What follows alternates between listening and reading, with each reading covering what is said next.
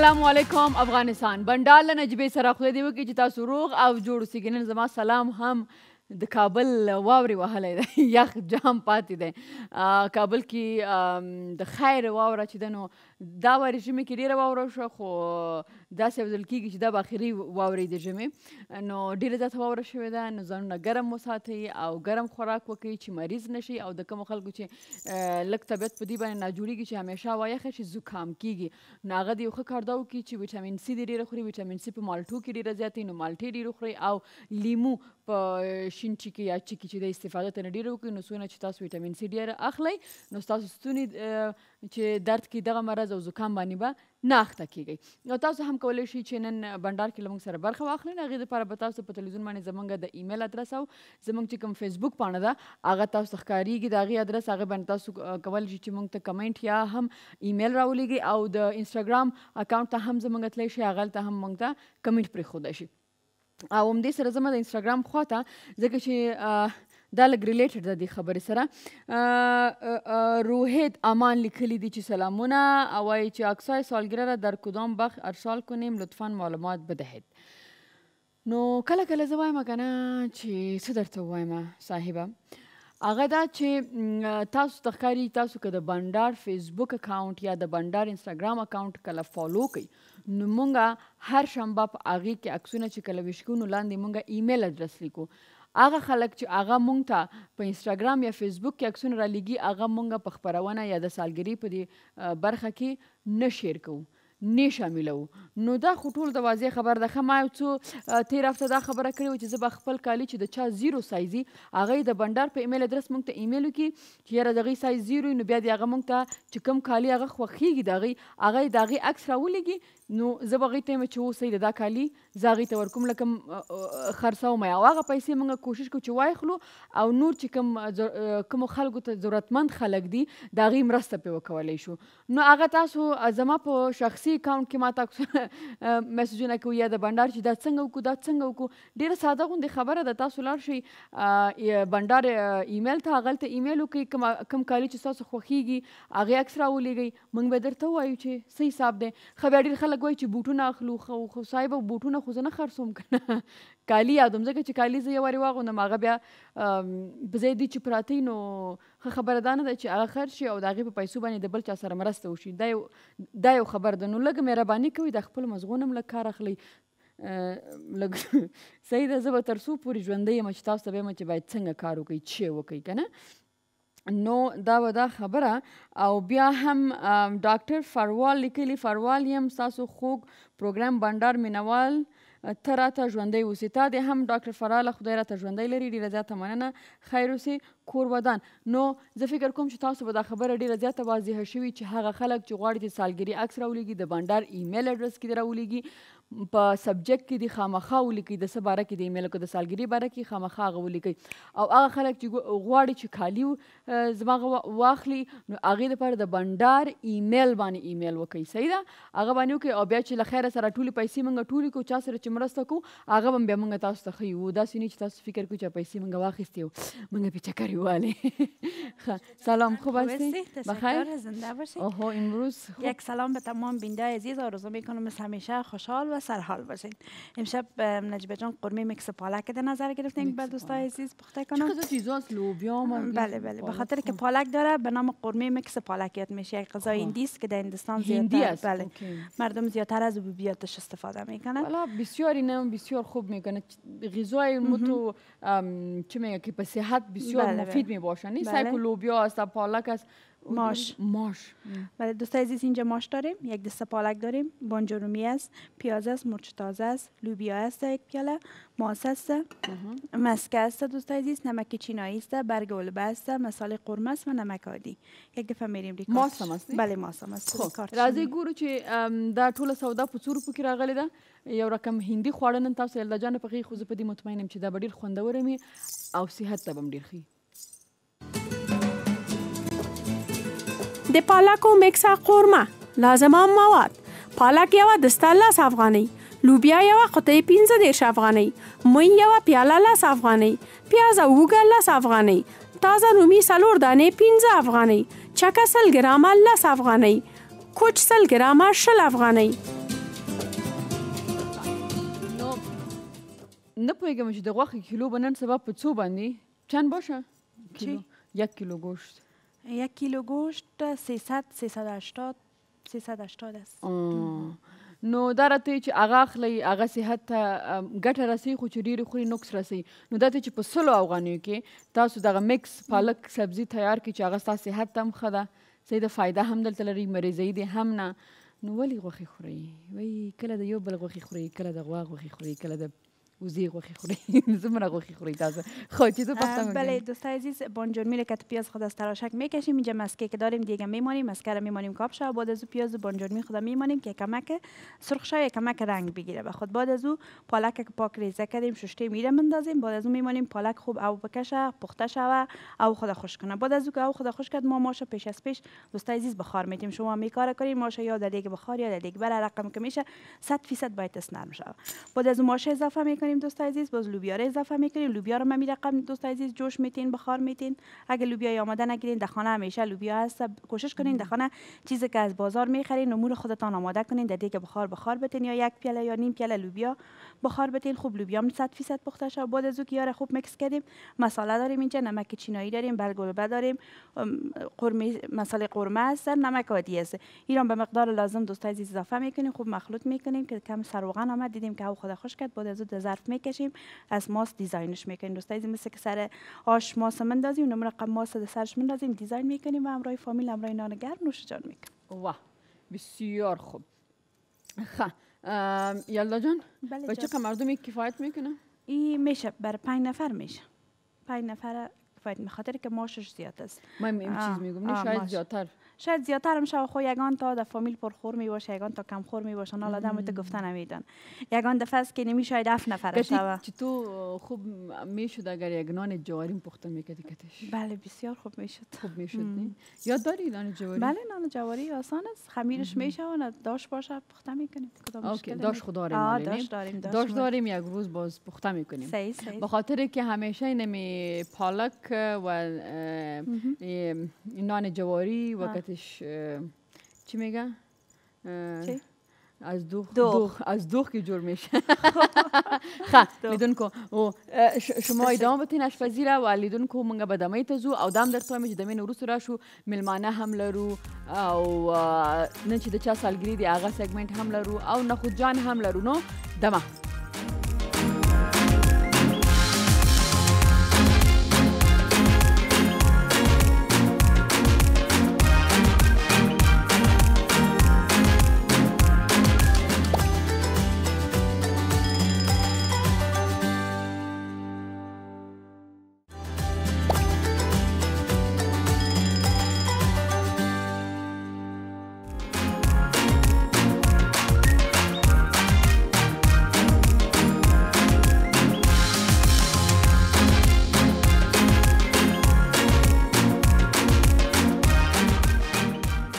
راغلاس خبرونه بنډار له نجیبې سره او نن د شنبې ورځ ته او څنګه چې تاسو ته معلومه ده چې یو کوشش زموږ دا هم وي چې په دې کې له موږ سره استاد دستیار وي ځکه چې هغه یو استعداد او یو ټالنټ چې دا لري او موږ تاسو را زده کوي هغه دا چې په کور کې څنګه کولی شي هغه شیان چې هغې نه زمونږ یا دای چې مونږ استفاده ترې نه کړي یا استعمال کړي مې ایسته اچوو یا هم دای چې په کوم ځای کې ناکاره پراته هغه څنګه په کار راوستی شو. استاد خوش آمدید. سلامت باشین. یک سلام گرم صمیمانه خدمت بینندای تلویزیون آریانا برنامه بندار. امروز باز هم شنبه است و ما در خدمت شما با یک کاردستی جدید خدا کنه که مورد قبولتان قرار بگیره. عالی. خب چی جور میکنیم استاد امروز؟ امروز یک تیکه چوب داریم، میخوایم که یک تابلو جور کنیم. خب بله. خب کدام چیزا با این مواد بسیار زیاد نداریم، فقط یک فیتایکی هست که ایره ما دور از چوب میگیریم که زیبا شوه و بعد از او از ظرفایی که شما فکر کردین به شما کدام خوردنی آوردیم گفتم از این ظرفای یک بار مصرف ما بر از این گلا میبریم دایی باز در پایان برنامه میبینی که چی میشه. اوکی. و اینمی بیت هستین؟ این مرگکا که هسته به خاطر امو داخل گلا هسته دیگه کمی شرش داریم خلاص دیگه کمکم کاغذ بس دیگه هیچ چیزی کار نداریم و از یک تبلوس ما مقبول جور میکنیم. اوکی شما شروع کنین بگوین به مردم که چطور شروع کنه ما میبینیم. درست است. ما در قدم اول همی فیته که داریم باید ایره بچسبانیم دور از این تیکه چوبی که داریم که ما قبلا ایره انجام دادیم چون به خاطر که خشک شدن چرش یک کمک وقت میگیره ما ایره قبلا به این شکل جورش کردیم و این پوش چیز است. ما یاره میخوایم که ببریم و مثل گلها در بیاریمشان.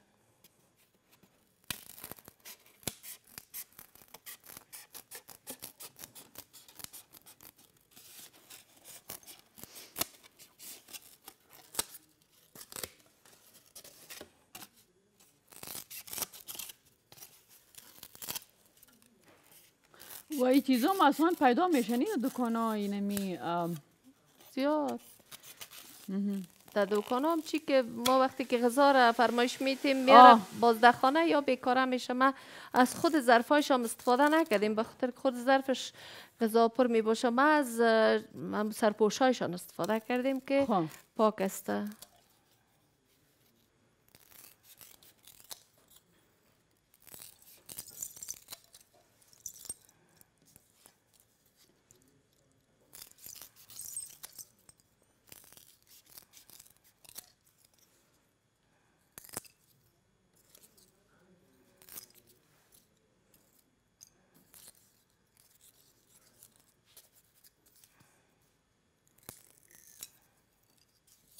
راستی یلدا جان پیش از اینکه برنامه شروع کنم من برات گفتم که چی میگه گفتم میسوزه دلجوش هستم میده جوش که باشین یکم ذره بوره بگیرین او رو بخورین داده دقیقه جور میشه. من جور شدم. خودت خبر داشتی؟ بله تو کم گفتی بوره من فهمیدم ده فهمیدم. سعی زیادتر وقتا نجیبه جان آدم به این خاطر تو میشه حتما نان گرم چیز خورده بودین؟ نان داغ خونه خورده بودین؟ یا چای داغ زیاد چای یا چای داغ زیاد بخوری یا نان داغ زیاد بخوری با زیر رقم سوزش پیدا میکنه. بسیار عام. مگم خوب شد. نمیفهم ما گفتم ما شما را ایمپرس کنم امروز که ما برای شما بگویم که برو بخورین باز جور میشین. خب تاسو ګورئ چې استاد دستیار څنګه د ډیسپوزیبل کوم هغه چې یک بار مصرف قوتینه څنګه ګلونه جوړوي ټبلو دپاره د دې دا کټینګ ډیر ضروري چې تاسو وګورئ. از این ظرفا بعضی بوتلای خالی بعضی چیزای ما در خانه می داشته باشیم که ایران میشیم یا چی کنیم بالاخره مجبور میشیم ما را در جنگلی روان کنیم. اما ما میتونیم پیش از اینکه رو در زباله‌دانی بندازیم یک فکری به حالش بکنیم. در این صورت هم زباله ها کم میشه و هم ما میتونیم یک شای دیکوری در منزل خود داشته باشیم. بسیار گفتی نجیبه جان کم مصرف. کم مصرف.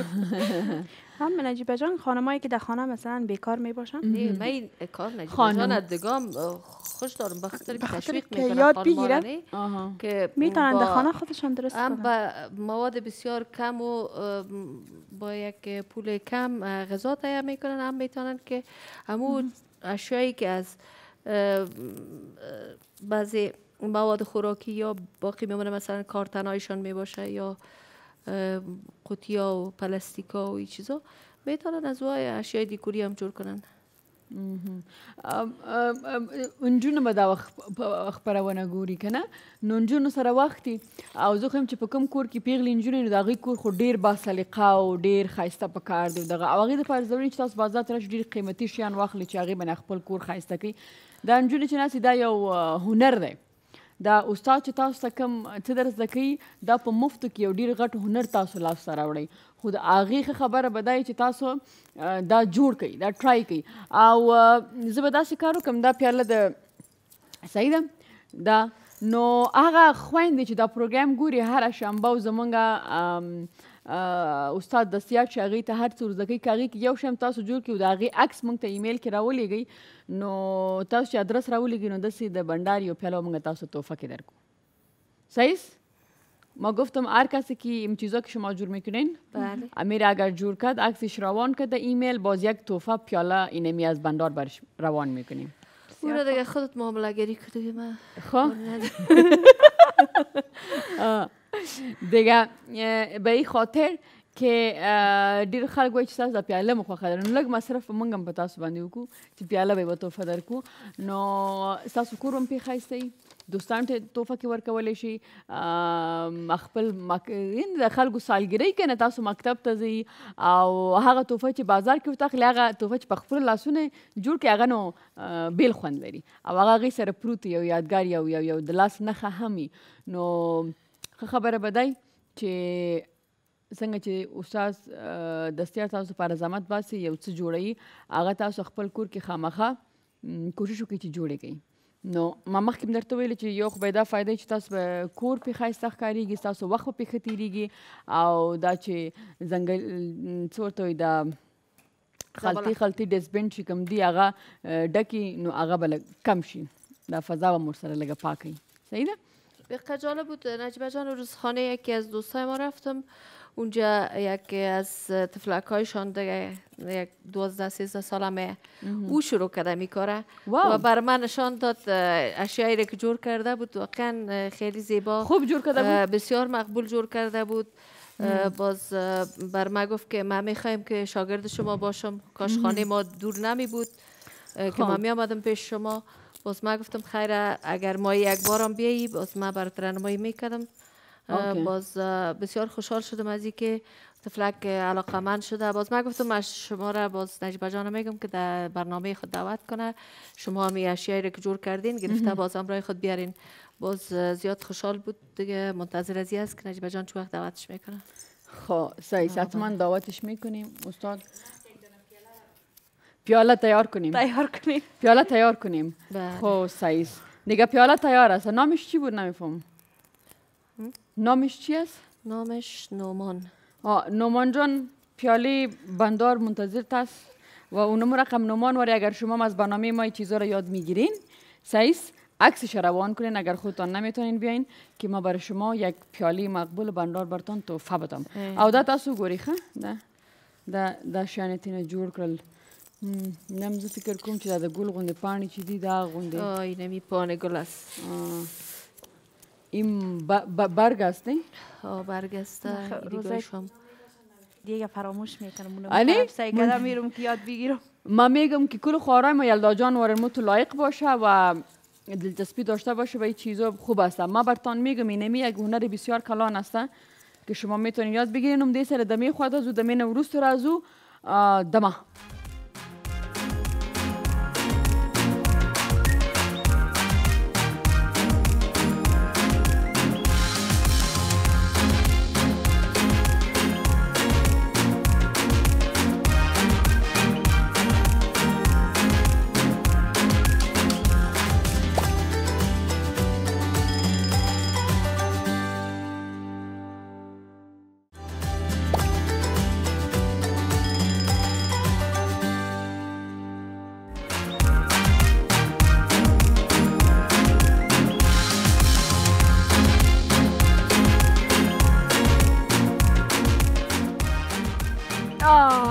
اخلاص پرونه بندار د نجیبې سره سخت خوب راغلی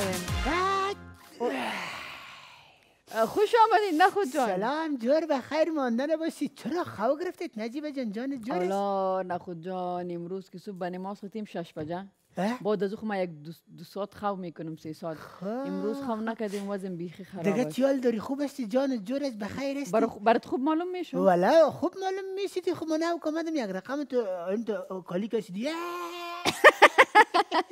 به خاطر پرسان کم باش که اکت یلدا جان و استاد سلام علیکم. یلدا جان سلام علیکم. وعلیکم السلام. نخوتک جان خوب هستی؟ تشکر. چی پخته میکنی باز امروز؟ قرمه میکس سبزی است. مشک سبزی هم تو گفتی؟ هم تو صحیح گفتی؟ استاد سلام برسه خدمت شما. سلامت باشی، خوب هستی؟ زنده باشی. امروز باش قیچی کاریش بخیر کدام گل مقبول جور میکنی چه بله؟ در کارهای کلان ها غرض نگیری. خیلی تو دامان باش کلان میشه. من تو با شما رو میگم در کارهای چوچا غرض نگیری نه چی است نخود جان؟ شوخی کردم من برایت. خب من نفهمم که استاد دوست داشتنی یک گل بسیار مقبول جور میکنم، یک تابلو جور میکنم. الله نه مگه ما گپت زیاد خوشم آمد. یه کار کلانا کار نداشته باش. یعنی خیلی پیشتر اگه تو رو بیدار نمیکردم خواه میبرده دی کار کلانا بود دیگه. چی؟ ای در او خانه که اشتکا باشه که کس خواه کده میتونه. نه من ایره به خاطر گفتم بعضی وقتا ما اطفال همه تو زبانشان خشک میسازیم نمیمانیمشان که گپ بزنن، اونموز که باعث ازی میشه که باز زیر تاثیر میرن یک قسم آدمای پس رفته میرن. از خاطر طفلکا را باید وقتی که کار میکنیم اجازه بدیمشان که کنجکاو باشن، ازشان سوالایی که پرسان میکنن از ما او را جواب بدیم که رشد کنه استعدادشان. دیدی که استاد چه قمر دوست داشت دیدی؟ در کارهای خطرناک دست نزنی. یک روز آشپزخانه آمده بودی که اوجا خو آمدم که سیل کنم باش که نمک دیگه آشپزخانه جای تو نیست. کوشش کنی که دیگه نبیایی این طرف. نه چی میکنیم کنیم اوجا خودت باشی. طرف اینستاگرام دوستا زیاد ایمیل و چیزا روان میکنم. خب برای ما کی روان کرده؟ ماریا امین که از در اینستاگرام بر ما مسیج که سلام نجیبه ز غواړم ستاسو کپړې واخلم خو څنګه واخلم زما ګرانې خورجانې زما کالی کولی شي چې تاسو کم کالی دي خوښ دي صحیح ده د هغې عکس به واخلې او د بنډار چې کوم ایمیل ادرس دی په هغې کې به یې راولېږي نو زه به تا ته یم چې دا کالي پاتې دي تر اوسه پورې له ما سره که نه ما هم په فامیل کې په نجونو کې ویشلي دي صحیح ده نو چې وي زه به درته یم چې په 200 روپۍ دي تاسو به پیسې راولېږي موږ به کالي در ولېږو صحیح ده بیا هم د ایمیل څخه ډېره زیاته مننه بیا هم بل ایمیل نخو جان سلام نجیبه جان تا ته او ستا قدرمندو میلمنو ته وړاندې کومه دا څوک دی ډاکټر فروال فروال ایمیل خو مې مخکې وویله بیشتر گفتی انی؟ یک دانه زور گفتی باز میخوانم گفته که کله چې ستا خپرونه په هغه چینل کې نو هغه پروګرام چې مې هغې پروګرام سره مې د هغه تلویزیون سره مینه پیدا شوله خبر نه وم چې بنډار پروګرام مو پرانستی دی ډېر غوسه هم فکر مې کولو چې ته خارج ته لاړې هغه شپه چې په آریانا کې مې ولیدې نو خوښ شوم او ټوله کورنۍ ته مې زیری ورکړه چې نجیبه پیدا شوه بشک اسم آفرین به خدا چی زیره ورکو سو زیره دی اولوش دیگه باز بر ما البته دیگه دفعه ایمیل میکنه که حال باز جمعه تو مانده مثل که روز خودت گفتی که ما براتون آلی هم یک دیگه ایمیل است ایمیل چی گفته؟ سلام بسم الله الرحمن الرحیم یلدا جان خوب هستی بخیر استاد خوب هستی بخیر صحتت خوب است سلامت باش نجیبه جان خوب هستی بخیر صحتت خوب است خوب بودم چی حال داری سلام برسه سلام علیکم جور است لالا نخو تکساتت خوب است جان جور خوب هستی چی حال داری خیرتی تو بود دیگه کدام دیگه؟ کاکلی رو میگم کاکلی؟ از تشناب که اگه چیز در گرد خود تاو میداد میامه پس اطراف روان کردن بیخی کتش به عذاب بوده نخود جان چی کده بود باز؟ یلدا جان او را خو اطراف روان کده ای را کجا روان کدیم؟ کنیم بیشتر از همون روانش نکنیم؟ خودم برو نجیبه کرای شما میتیم نجیبه ما خویدت که میایم نیم مثل خانه خود واری خانه خود ما چرا خانه خودت؟ چی خانه خودت؟ هیچ خانه خودت نیسته ما از دست تو بسیار بیزار هستیم مهمانای ما از دست تو به جنگ هسته همیشه که برنامه رو میبینه باز میگه خانه دستی ولی ویلو آقا سی ولی دورت تا ویلی دی زوته ما ورته ندی ویلی زنیم خبر دستا دلاس مونږ ډیر پتنګ نجیبه یک سرپرایز دارم برات خو یک خوشخبری است خب او بیخی دیگه از ویخانه میشم بخیر خواسته باشه در سگمنت 5 میبینیم خب ولی درباره ما خودت قبول نداریم میگه نمیفهمی ما خودت قبول نداریم یلدا جان خودت قبول داری نه با اوز بفهمی من میفهم بیازو قبول نداره که ما بیچاره هر روز بیایم برم که میخوای دایم باشیم خدا مهربان است دیگه نجیبه در یک حساب من به بچه خاله یه زیر رضایت داشتم که اینجا باشه چی تو؟ ایره خوب بذاب کرده بود سرگیچش کرده بود از موتو فراموش کرده بود راستی آی نمیگه خیلی من در شهر رفتم که تازو به تکلیف بودم موتر امبولانس ایده رفتم ای کاکا دو تا اسکرین بده میگم من معلم هستم تو از اون معلمایی هستی دستات تفریح به اشتکا باقلی سودا میکنی یک روز من یک دکان سر کوچه دیدمشان ملاقه که دکاندار گپ میزد دو جیبای خود کلچه پر کرده بود من گفتم این اصلا که دکاندارا مت دست از روز نداره خوب نشد خودت چرا نمیری خودت هم برو خودت جای نمیجا نیستم ما میرم بخیر برم نخوتک ولا دلمو کنده نمیشه نخو جان تو مویای تا بکنم صبر تو یا گپ آدم شو یا گپ دیگه آدم نره باکی سنیا مدام هیچ پرسان نکده که موسیقی کجاست وی راستی موسیقی کجاست؟ کجاست راستی وی تیم موسیقی کجاست؟ شما خبر ندارین دولک استاد شاکر دایره بی جا نده و نم کس که بود دور گرفته بود دایره عدی آره دیگه نجیبه استاد که هر چیز جور میکنه هم به فایده ما شدی هم به نقص ما شدی. فایدهش خب من میفهم که زیاد است مگه اینمی نقصش چی است؟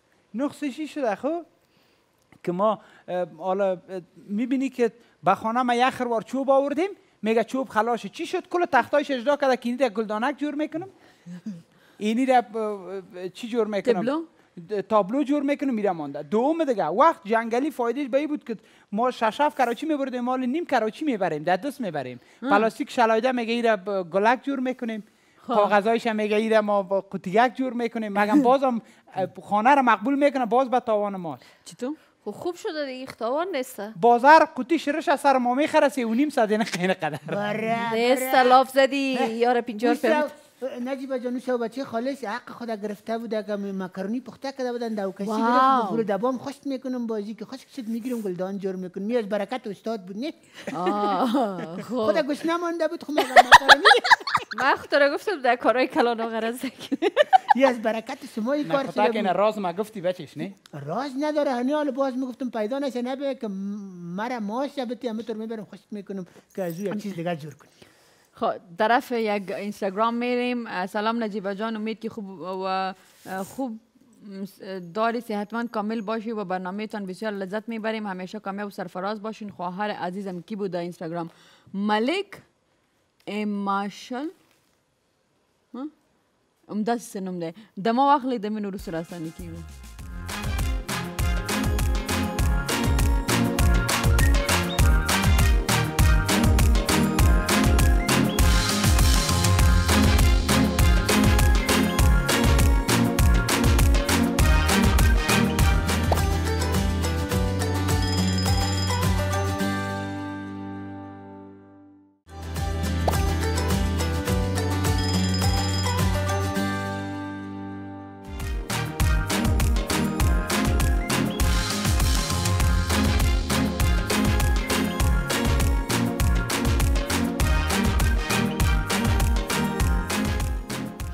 خبرونه بنډار له نجیبې سره زما سره زما یو بل کوچنی ملګری هم راغلی خو هغې نه مخکې غواړم چې دا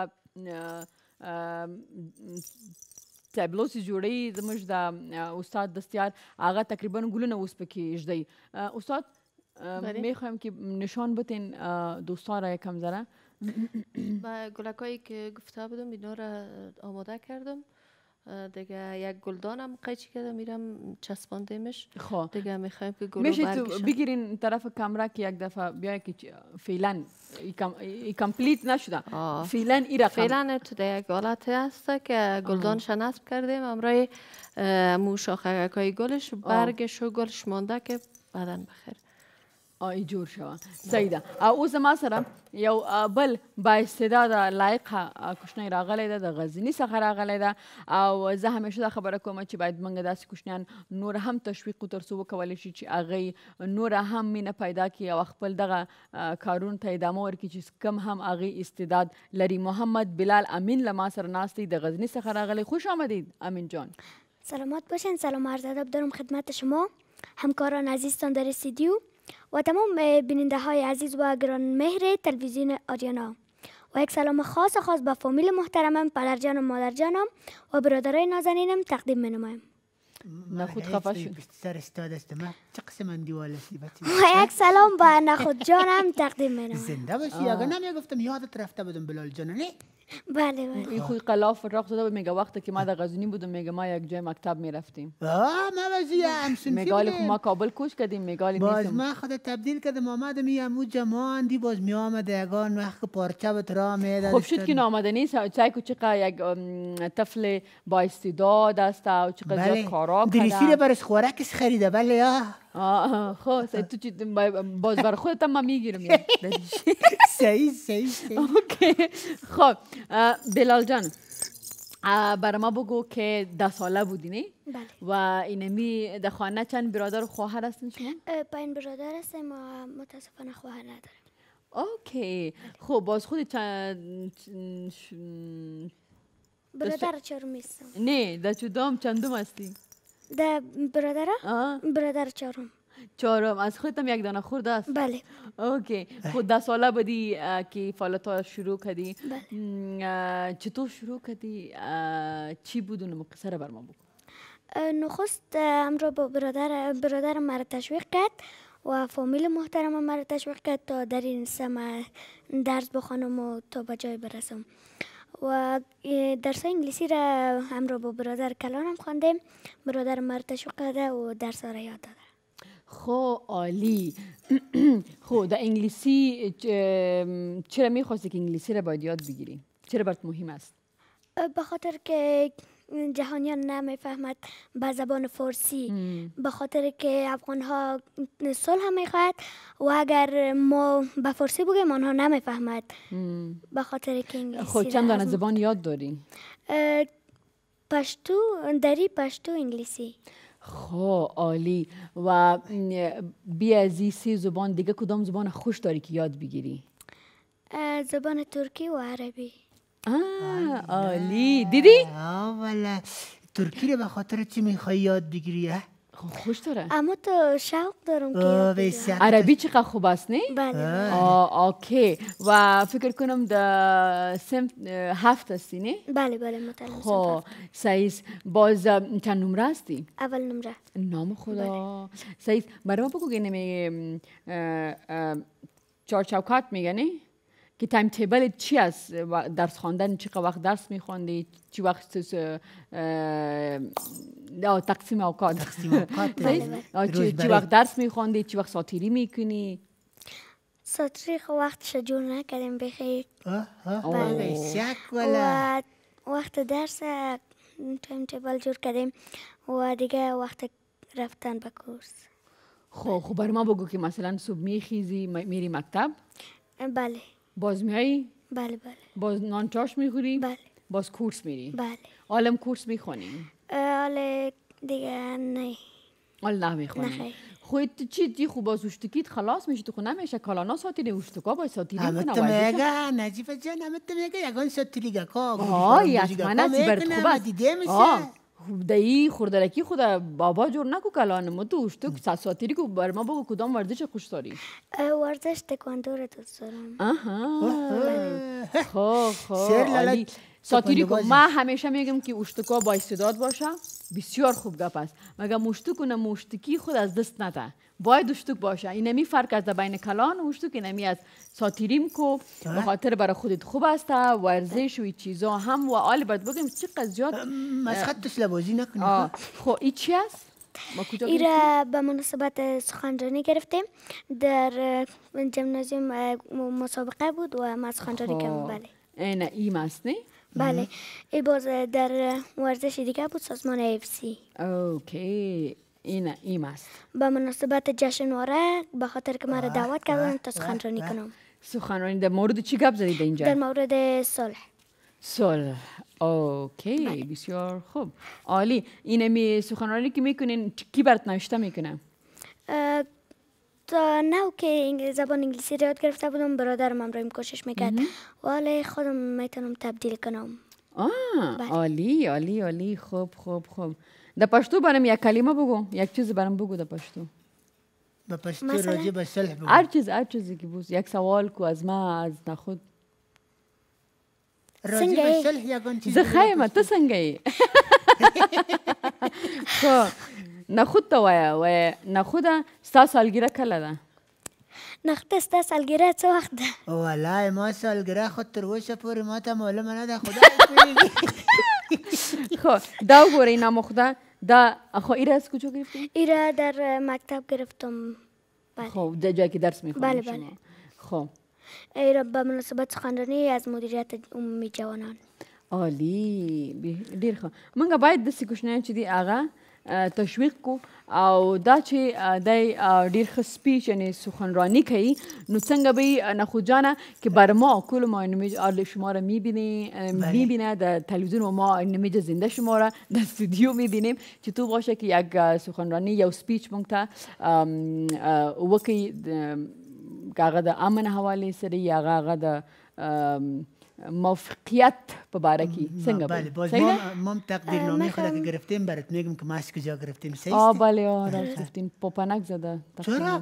از نانبایی نگرفته بودم پشت نان که میرفتم هیچ کس از من که پیش نمیشد در نان گرفتیم باز نانبایی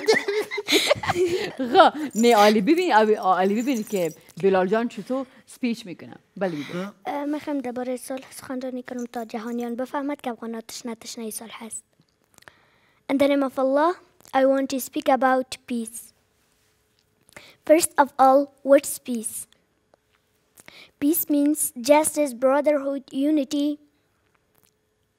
By peace we can study better, by peace we can work better, and also by peace we can live better. By fanaticism, nationalism, insecurity, injustice, we can't bring peace in our country. If we have fanaticism, nationalism, insecurity, we can't study better and we can't work better. I want to tell a story about an old man. He told to his big son that he should go and bring the branch of a stake.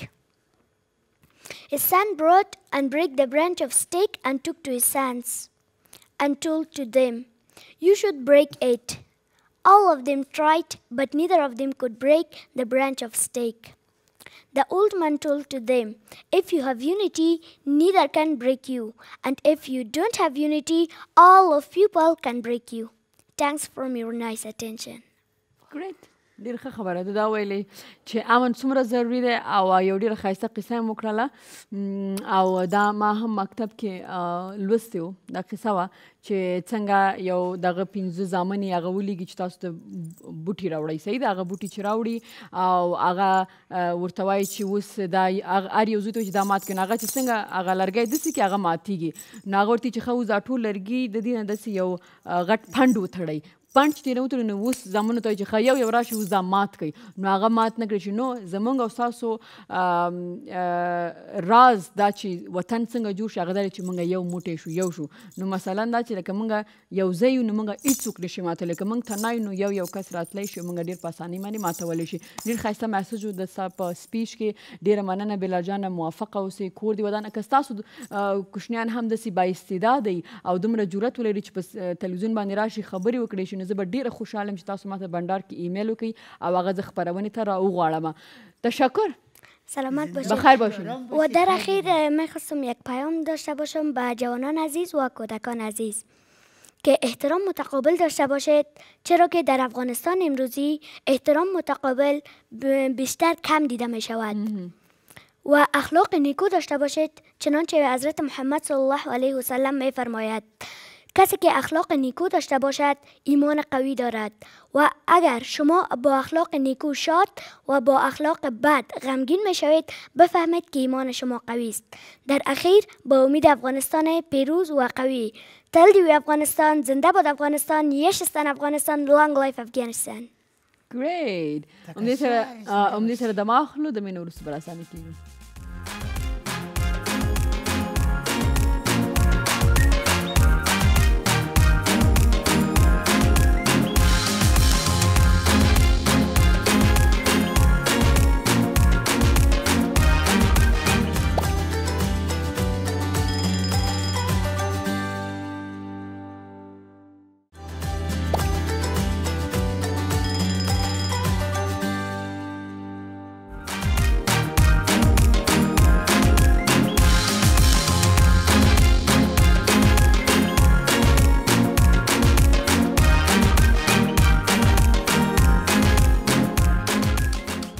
راغلاس خبرونه بندار صبر نجیبه جان کاکالی بخبرو که برنامه شروع شد بخی چی میکنی؟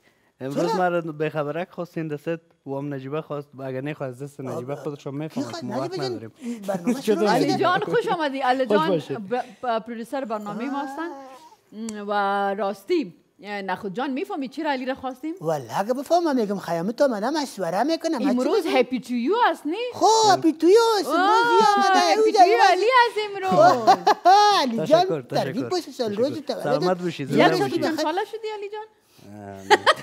از قرن بالا شده از قرن بالا شده یعنی از 100 بالا شده اگر چی که دخترها رو میگستن شپرسان نکنین ما آزاد میگیم خود استرس یا بوده مویا رو ماشین کردیم البته ریش سفید شده استرس چی می باشه؟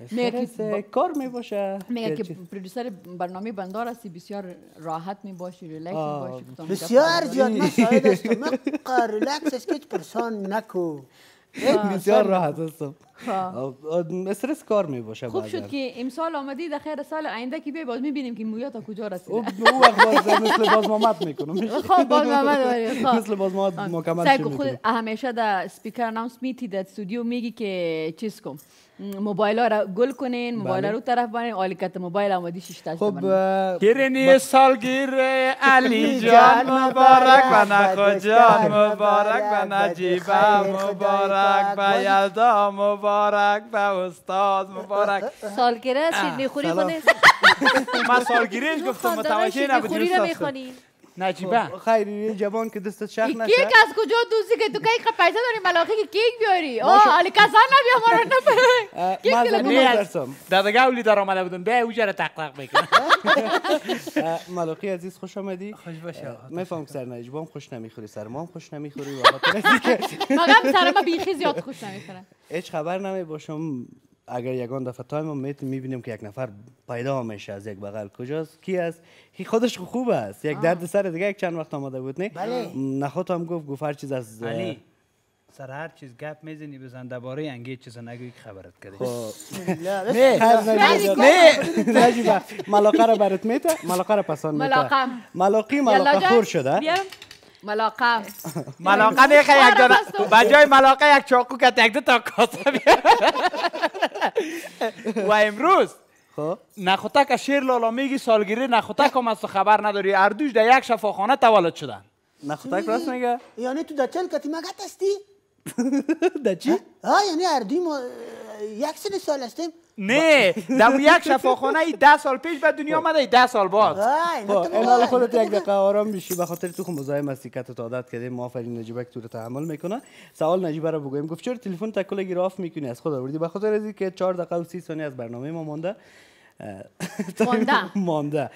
سگمنت آخر ما شما هست نمی چیزا میبینی نمی ایرانی هر وقت که این به خاطر علی است علی دی گپ میزنه اقدر قمان ای تو است او تو است یگان وقت شما رو نمیبینی مهمان که بر خطا میشه ما جیت میکنیم